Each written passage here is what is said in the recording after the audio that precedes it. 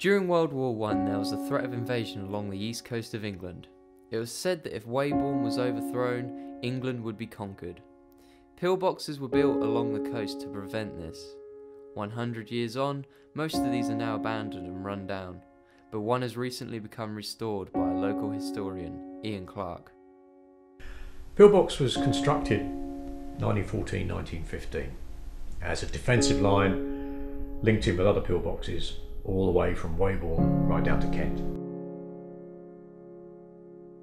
And it worked, yeah, based on the river line of the River End. In this particular area, you know, the North Walsham area from Bradfield to Swayfield, the river isn't very wide, but there's about 8 pillboxes on that line.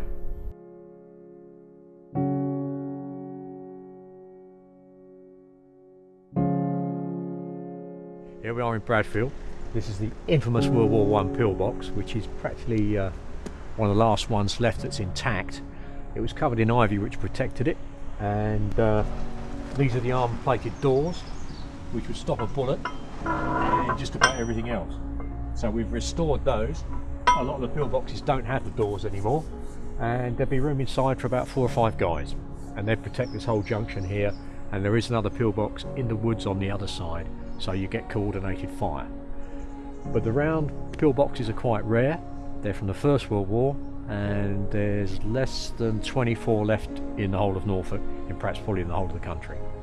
So they're pretty well worth preserving and remembering what they were built for.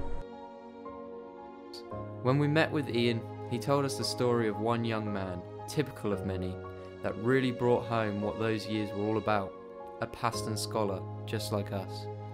Well, the Paston Scholar was a boarder. His name was Clare, and he went to Paston with his mortarboard hat, and then he became an EDP reporter in 1912 to 14. But like most young men at the time, he was called up, and he was called up into the Norfolk Regiment from Paston. He was employed as I said, the EDP, and he started to report the war. But then he joined the Norfolk Regiment, went to France, he got wounded, and he was evacuated. He lost part of his arm and his eye to Worley Hospital in Essex. And that's where we lost track of him. We got photographs and information on him, his birth certificate, letter from the headmaster at Paston, his EDP business card, and some reports he made. And we've got photographs of him at Worley Hospital, but then after that I haven't had time to do any research. But it's an open case. Where did he go after that? Which I think is worth looking at. Did he come back to Norfolk? Did he go back to the EDP? Perhaps someone out there knows, which would be great.